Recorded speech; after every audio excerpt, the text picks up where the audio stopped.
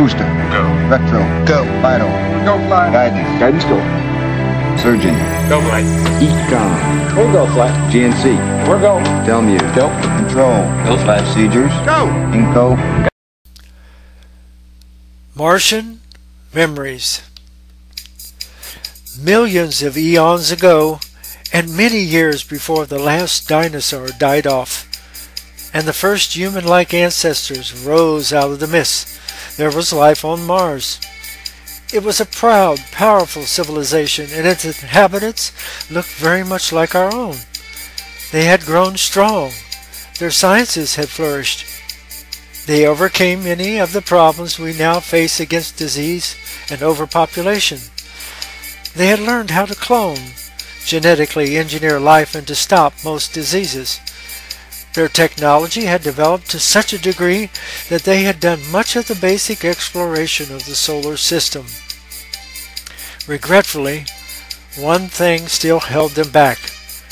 They were quickly depleting their natural resources, which were petroleum-based, quite like our own, and their skies were bleak with the smog and CO2 cast off by their factories and lifestyle.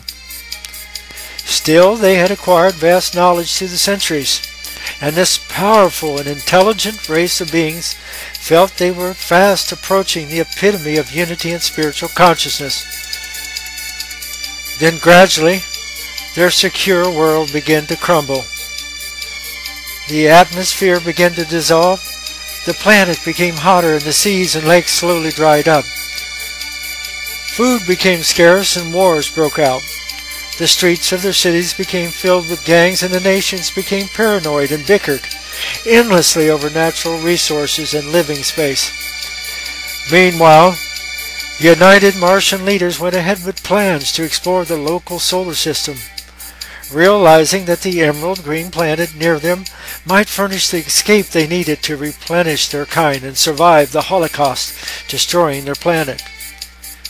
When they finally left Mars, it was in a horrible state of collapse, and the green orb they called Eridu was hostile jungle.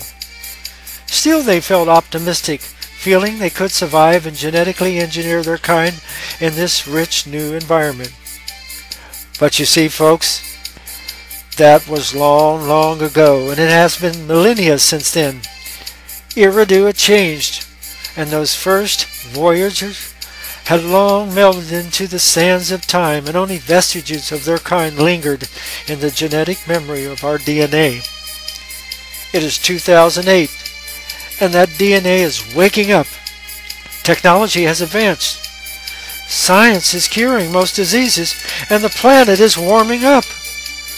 Humans are exploring the solar system just as their ancient ancestors from Mars had, and they have landed probes on that now dry, cold wasteland. Signs of the Martian consciousness in us is also waking up too, as we fervently search for a glimpse of the life we instinctively knew was there so long ago. Our spirits reach out in hopeful memories, wishing, wanting to see those who had walked this rugged landscapes. With hope-filled eyes, we see it in the fragments of stones cast upon our shores, remnants of life that leave us all murmuring in joy. We search for water, the liquid of salvation, proof that there is still hope, that those we left behind still live. We grasp at every straw, the faint images of trees, the Martian face that stares vacantly back at us through space, the canali, the long curving tunnel-like structures. Can they be man-made? And what of the T and V-shaped rocks? Nothing like that can exist in nature. It must be Martian-made. And now finally, the vague outlines of a humanoid image, perhaps a woman. Could it be that someone waits for us in this lifeless figure?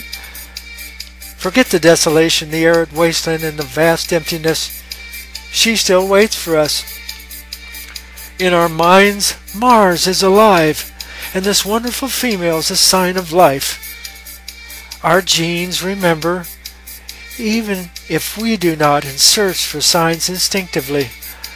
Our spirits reach out, and the nearness of this buried quest that comes from so long ago burns inside us so bright. Its light warms Mars in the seasons change. Surely we will return soon to our home from so far away, and she will bloom with life once more